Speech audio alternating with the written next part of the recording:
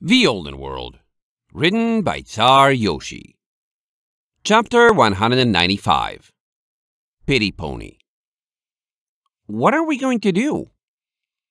I'm not sure, Maple murmured, holding Starlight's recently dried coat against her own. I'm glad she stepped out, though. It gives us a little time to think. I'm just so... She shivered. Rattled. Because of what you said that night? Starlight looked up, lavender eyes glistening. When you and Amber and Willow were all up in your house? About how you had a husband and were going to have a filly called Aspen? Yes, Maple whispered. Partly.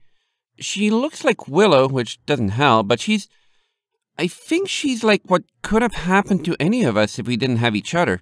Maybe I'm making assumptions, and I'm sure she's her own pony with plenty of unique things I don't know, but it's all I can see. I want to do something. I can't.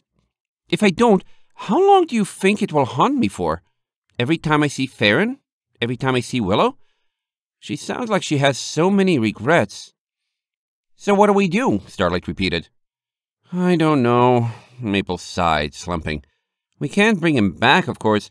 Erenby would never let him leave, and she was right.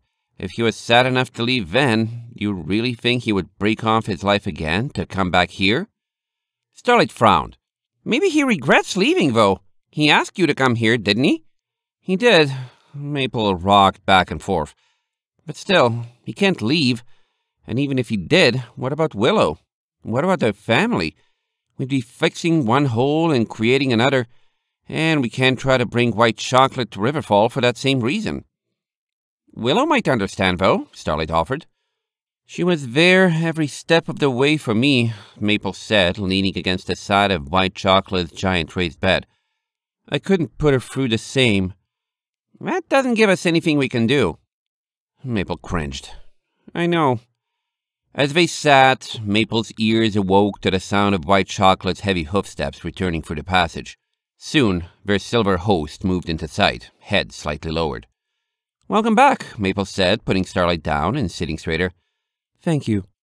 White Chocolate made a beeline for her rocking chair, but rather than climbing in, stopped to inspect the untouched tea set. Was this too hot? Oh! Maple started, folding her ears. White Chocolate took a step closer, smiling her same wistful smile. It's okay. You were busy thinking about how to help me, weren't you? Yes, Starlight said. Humming, White Chocolate motioned them near, retreating to her rocking chair and heaving herself in. I'm an easy mare to pity. It's one of the nice things about losing so much, I suppose. Any pony I talk to wants to help. When I talk to anyone. Well, we weren't really sure what to do, Maple admitted. To help? White Chocolate smiled. Just stay a while and talk to me about anything. Since Farron left, I've been all alone. And with all the kids, I can never go out and talk to other ponies in the city. Hayseed and Snowshoe do the errands. Every once in a while, I try to pay the neighbors to come and watch them so I can leave for a bit, but they don't like doing that much.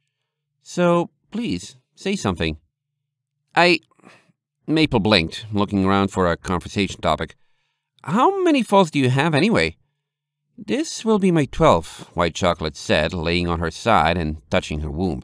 There are 3 sets of twins, and all but this one were fathered by Farron. Where would you go if you could go out? Starlight asked, trying to help. White Chocolate sighed and closed her eyes. I don't even know, really. There are some ponies down in Copsewood who meet up every once in a while for this kind of thing. I'm hardly the only mare who was married to a Sosan who left. I met with them once or twice, but it was mostly ponies telling each other what they wanted to hear and didn't actually believe themselves, and I stopped after a while. Really, I'm scared that if I leave and go too far from the house, I'll have an epiphany about how much better my life could be, just like Farron, and simply leave without even going back for my children. The more I feel that way, the less I want to risk going outside. Silently, Maple took 3 steps forward, placing herself as the first thing White Chocolate could see when she looked up. Is there something you want to talk about? Because it doesn't sound like this is making you happy. That's the other thing. White Chocolate smiled bitterly. It never does. And I don't learn either. How much happiness and fulfillment do you think I got from the nights that gave me this? She looked down at her growing foal.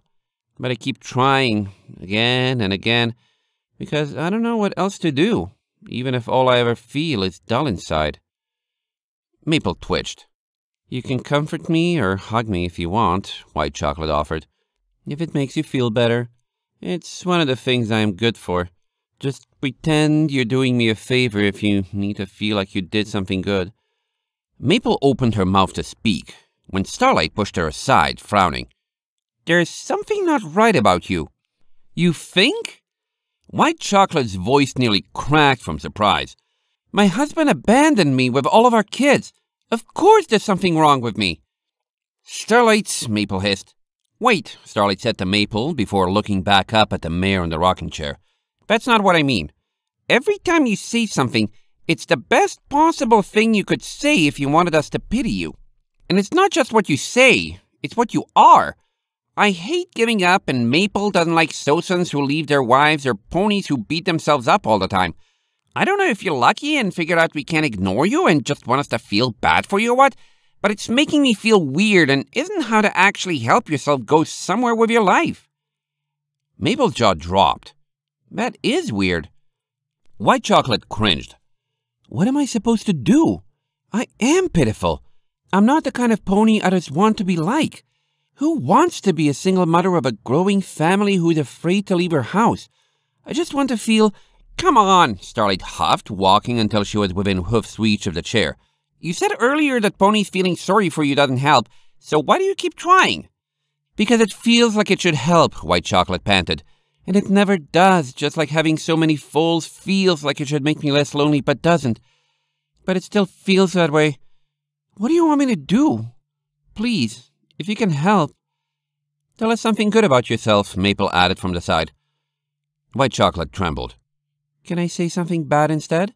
No! Starlight stomped. That's doing it again, trying to make us feel sorry for you.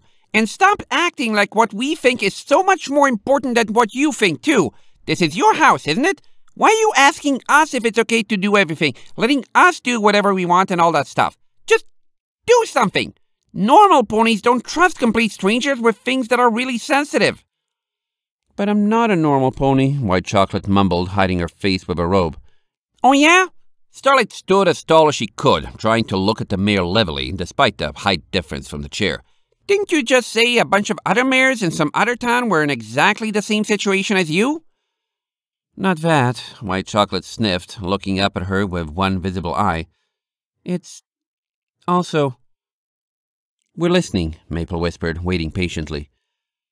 Heavily, White Chocolate sat up, lifted a hoof to her face, and began to brush aside the thick lock of mane hair that obscured half her features.